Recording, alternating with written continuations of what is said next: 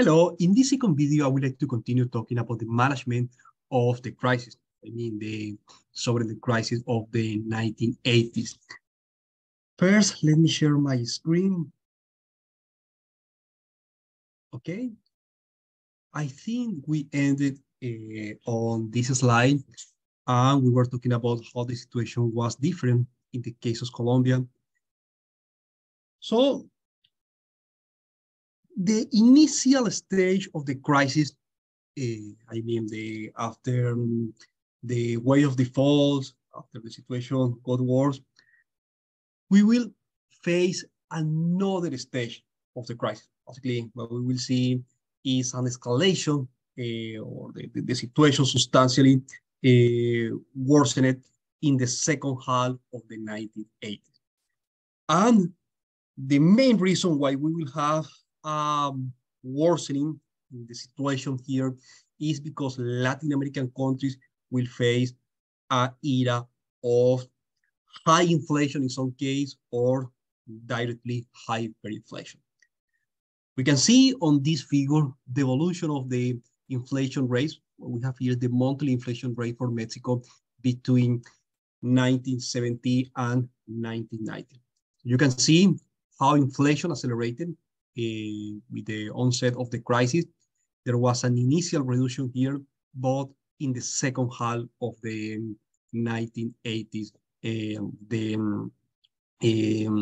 inflation rate peaked out and moved over 100, I think that more, 150%, and that was followed by an important decline. But the point is that if we need to make a description of the second half of the 80s in several countries in Latin America and in a more broad perspective, what is following the initial stage of the crisis, basically what we have is a major increase in inflation and in some case hyperinflation.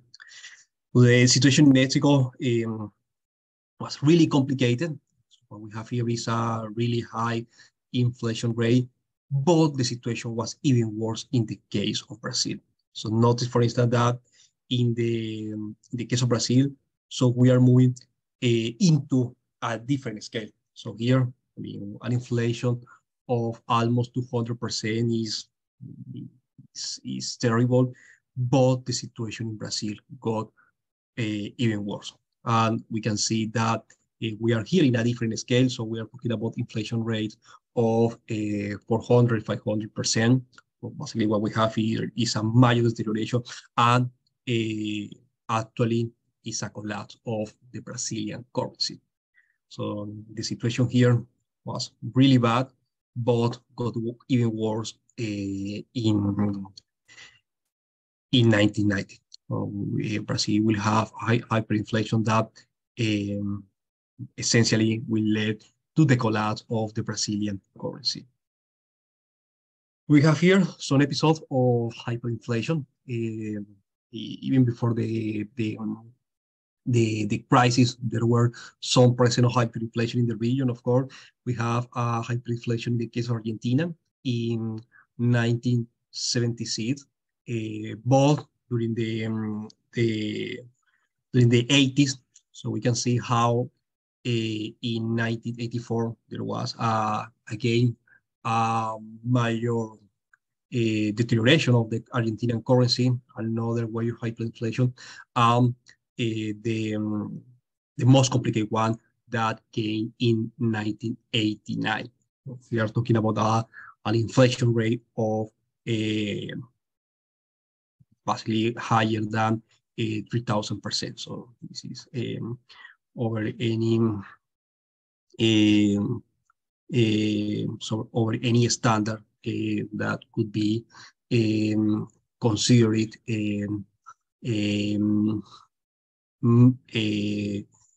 still under the control of monetary authorities. A similar episode of hyperinflation is what we have in the case of Bolivia. So we have a hyperinflation that lasted actually for 2 years. So it was more prolonged. So I have here like 2 different episodes, but is essentially the same. So my hyperinflation in the case of Bolivia started in 1984 and continued over 1985. In the case of Brazil, so this is what we showed before, how the situation really deteriorated in the late 1980s. Basically, again, so this is the same hyperinflation. It's just that what you have is a further deterioration in 1990. Similarly, in the case of Brazil, in the case of Peru, so we have another episode of hyperinflation. So this is just some of the some pictures for the Brazilian currency at the time. So you can see, for instance, how the Brazilian currency, the Cruzeiros, changed very quickly from in terms of denomination. So we are talking here about a bill of one single digit, and how in a relatively short period of time, so we start to see bills circulating with denominations over 4 digits. So what we have here is an accelerated deterioration. But what is more interesting, what is even more interesting for the Brazilian currency is this stamp that you can maybe notice here in the center of the bill. So that stamp that says Banco Central. And if you read the stamp, so you can notice here how the stamp says that we are talking about Cruzeiros notes or new Cruzeiros. Basically, what we have here is a replacement of a former currency that it was called just Cruzeiros. Basically, what we have the collapse of the Cruzeiros, and like the speed of deterioration, or like the speed of the losing of purchasing power of the Brazilian currency was so accelerated, so there was not even time to launch a new currency or to print a new kind of bill. So because the situation is deteriorating very rapidly. So what we have here is that the only option that the central bank have was basically to put a stamp on the bills and try to sell those bills to the markets in order to try to maintain some kind of management or control of the situation. But as you can see, so that really didn't work. And this is why you see even further deterioration that followed the initial stage of hyperinflation in Brazil. If you are doing so that you are just stamping a bill in order to try to regain credibility, of course, there is no any chance that a central bank or a government could succeed in that kind of policy. So basically what we have here is absolute repudiation of the Brazilian currency by the policy. So central bank lost completely his credibility. This is another example. It's basically the same. So this is another version of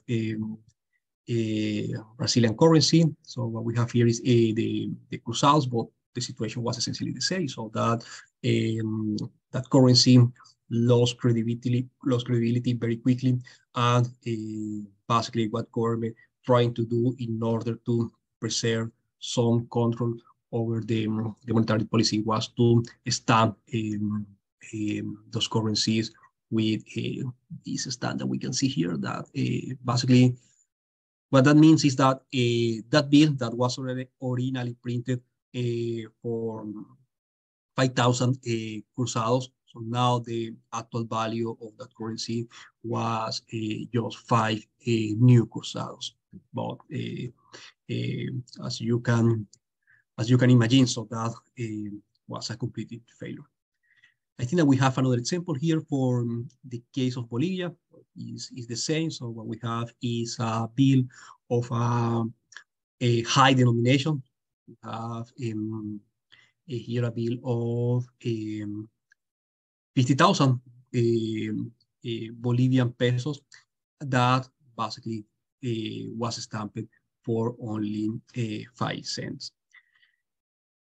So before to talk about the end of the crisis, so as you can imagine, the reason behind hyperinflation is that the situation of an unsolved crisis prolongated and Latin American countries continue running high fiscal deficit because they have no the option to funding that deficit via external loans anymore. So basically, the only remaining option for them was to try to compensate that deficit via an increase in the money supply, basically by an expansionary monetary policy. Well, what's going on here is that central banks funded government in that policy, and that ended with a complete collapse of the Latin American currencies. Okay, so finally, for this session, let's talk about the end of the crisis. So what we have is that finally, in the late 80s, we start to see the beginning of the end. So what we have is the so-called the Bradley Plan that was launched in 1989. The name of the plan is after the Secretary of the Treasury at that time.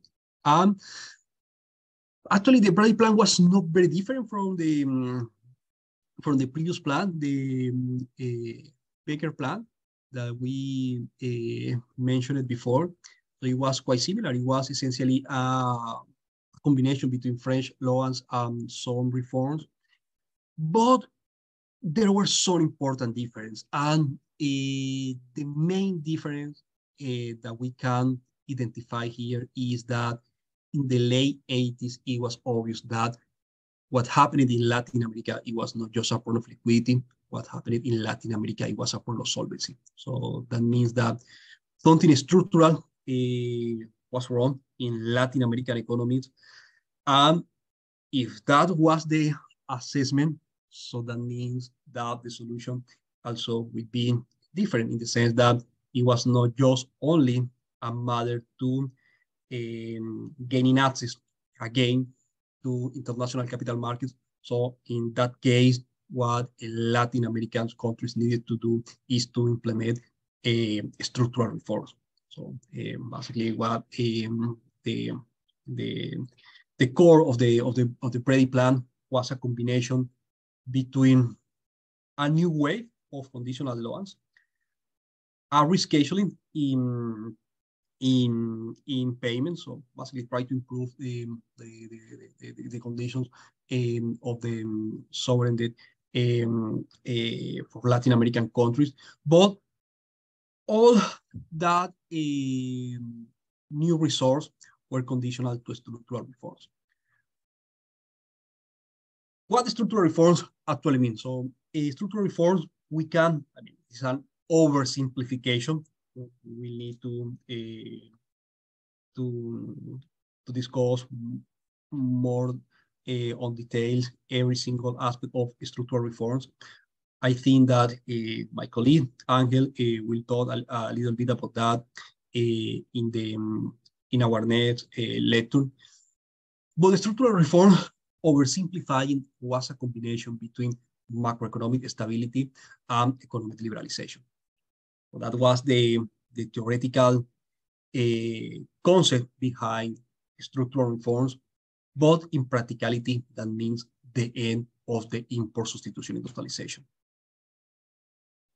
What we have here at the end of the day is that the import substitution industrialization in Latin America started with a crisis, started with the Great Depression, and also ended with a crisis that was the sovereign debt crisis of the 1980s. We can also try to answer a couple of questions related to this, and is why policymakers in Latin American economies or policymakers in the region were keener to implement structural reforms in the late 80s than in the early 80s. So basically, why, after waiting for almost a decade to try to solving this problem. So finally, policymakers were more open to do so. And probably this is a combination between the realization that something was fundamentally wrong in the Latin American economic model. So basically, it was evident that all the problems associated with the import institutionalization, and also it was evident that if Latin American economies wanted to succeed, they needed to try something different.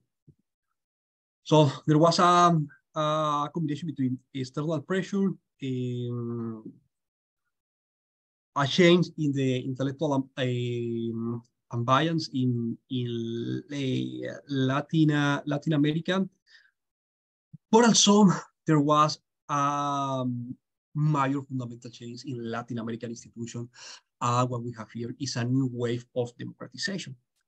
So the sovereign debt crisis will mean not only the end of the import substitution nationalization model, but also in several cases the end of the military dictatorships or other authoritarian regimes that characterize Latin America.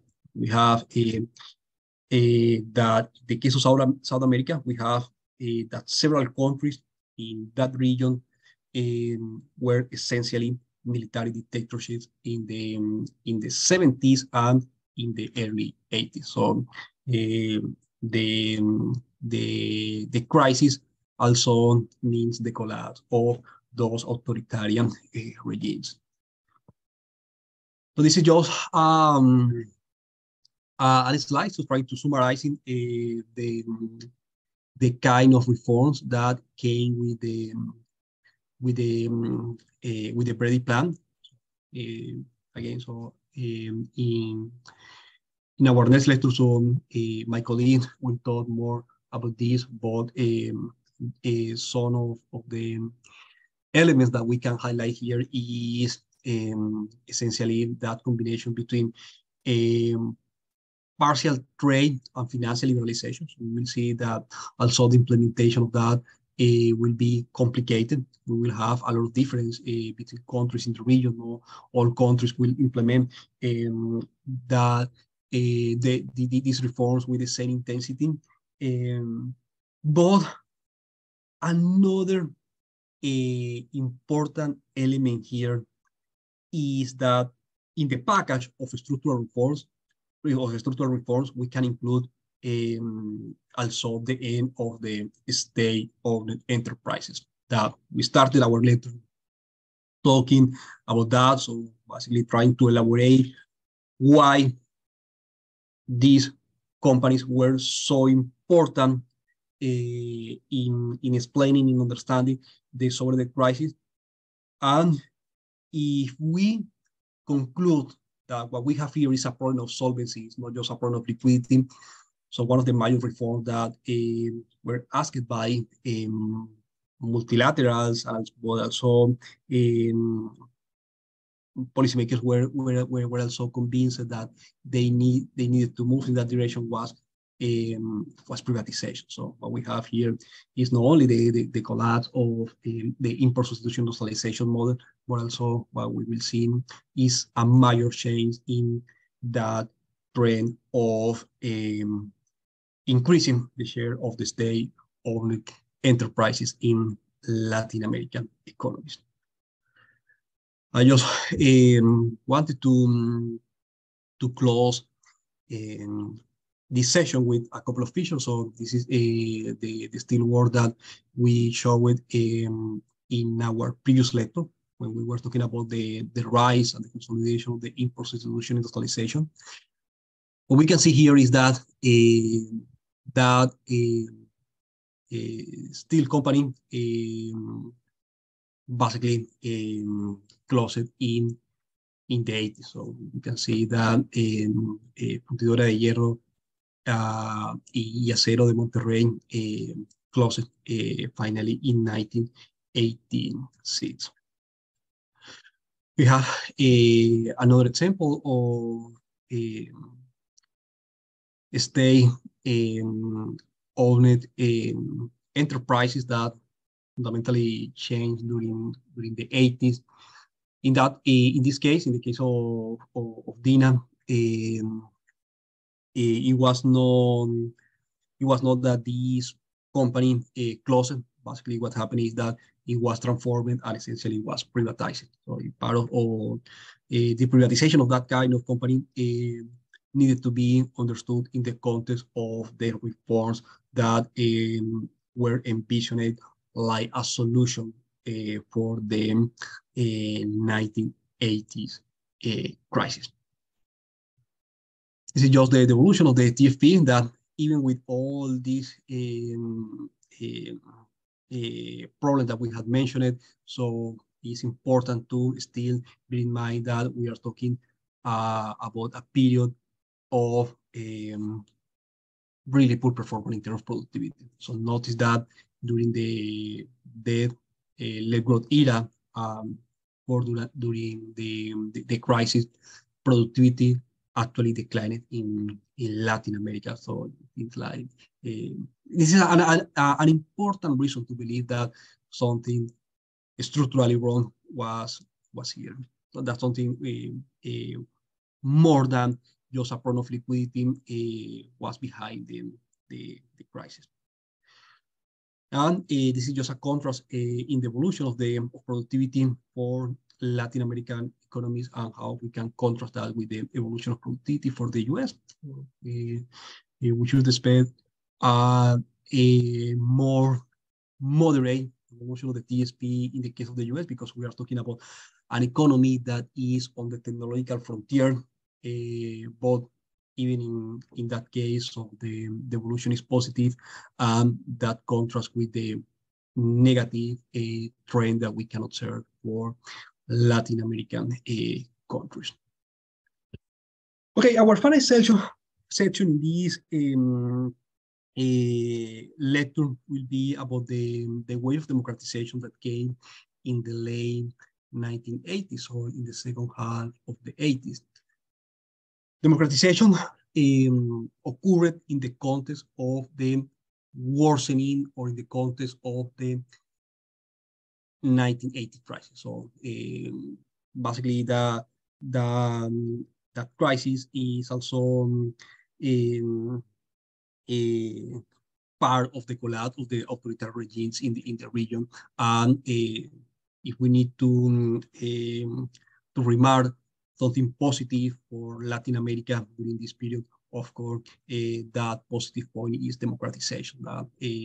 Basically, what we have is a new era of democratic governments in the region.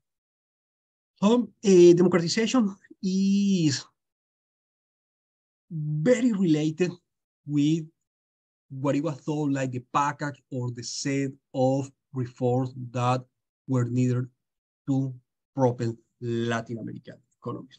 So this is what some people call the Washington Consensus.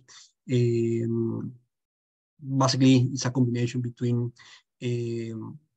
stability in macroeconomics, or macroeconomic stability, and an economic liberalization for international trade and for the financial sector. So what we will see is that the implementation of those reforms was very complicated at the beginning, because we need to understand this in a context of the initial stage of these new regimes. So basically, we are in a context of still of political fragility in the second half of the 80s. It will gain also the problem of hyperinflation. So in the second half of the 80s, so the implementation of that package of reform was very complicated. We will see a more clear pathway toward that target that we can associate with the reforms proper for the Washington Consensus in the 1990s. The situation was complicated, so democratic governments were already consolidated, and policymakers at that time opted for that kind of economic model in an effort to basically to left behind all the problems from the 1980s. Basically, there was almost a consensus in the region that something different um, um, needed in terms of economic management in the region, or basically the region needed a new economic model. And that economic model was associated with a structural reform. This is just a measurement that we have seen in our previous lecture about this approach about how a democratic or autocratic government is, and the, the, the lower the score, the higher the authoritarian the level of the authoritarian regime. So what we have here is that in the case of Argentina, so we have the dictatorship, also in the case of Brazil, Chile, Paraguay, Peru, and Uruguay, as I mentioned before. So we have several countries, or basically most of countries in the case of South America, that were under these autocratic regimes. We can contrast the situation in the 70s and in the early 80s with the situation in the second half of the 80s. So we can see how the crisis, so in the collapse of those regimes, we see the transition toward democracy in several countries, starting with Argentina, but also the same happened in the case of Brazil, and later in the case of Paraguay and Chile. So I wanted to elaborate a little bit more about this, about this political transition, and how that way of democratization is associated with the implementation of structural reform. So we mentioned that in the second half of the 80s, so it was probably more difficult to implement structural reforms, because it was just the beginning of the new democratic governments. But once they consolidated, they implemented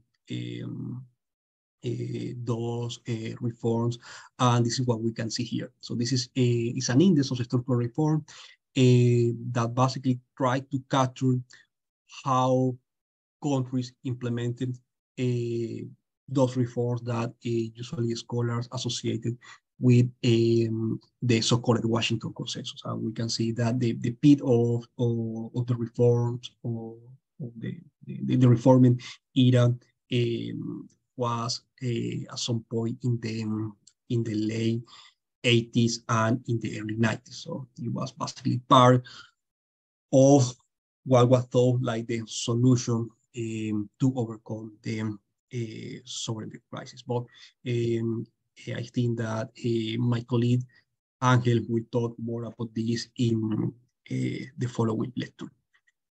Okay, so finally, I would like to talk a little bit about the democratic transition in some countries in the region. So we have the case of Argentina. We have here a picture of President Raúl Alfonsín, who was the first elected democratic president since the return to democracy.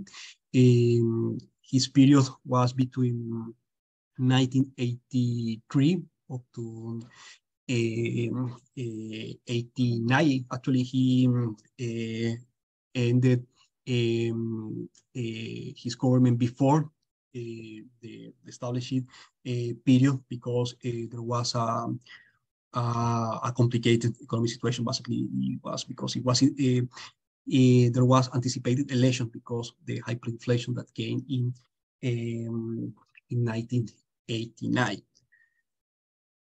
So in the Argentinian case, what we have is that Alfonsín initially followed an heterodox approach. So instead of moving in the direction that was established initially by the Baker Plan, later by the Brady Plan, Alfonsín tried something different. So he followed an expansionary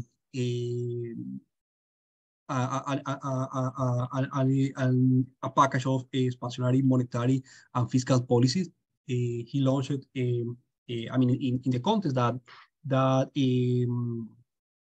failed, he tried to preserve the credibility of the Argentinian currency with those plans, the Austral and the Spring Plan. But of course, that failed. The outcome that was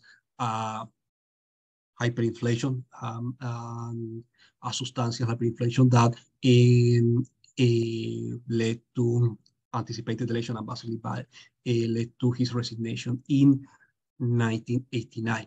So finally, monetary stability in the case of Argentina was achieved in the early 90s when a new government or the new government of President Carlos Menem implemented the convertibility program. We have a couple of pictures more here. This is the case of Brazil. So what we have here is a picture of President José Sarney, who was the first president of the first democratically elected president of that country that faced a similar challenge to those of Alfonsín. Also, you have the hyperinflation in the case of Brazil, but what we will see is that a second democratic government of President Collor de Mello and later President Cardoso will implement the reforms that we try to summarize on this figure. This is a picture of President Sanguinetti in the case of Uruguay. A situation very similar. And finally, I would like to conclude with a picture of President Patricio Elwin, who was the first democratic elected president in the case of Chile. In the case of Chile, I think that is, the case of Chile, I think that is relevant because it's a closure of it's a closure of all those military dictatorships that characterized Latin America in the second half of the 20th century. So I think that what we have here is a closure for all that period that was not just terrible in terms of economic progress, economic development, but also was so problematic in terms of democracy. The 1980s was a really complicated period, a really bad period for Latin American economic history. I would like to finish this lecture with this table. We can see here, this is from an old article by Remer that basically the idea behind this article is trying to answer if authoritarian governments are keener to implement reforms. In this case, they are evaluating basically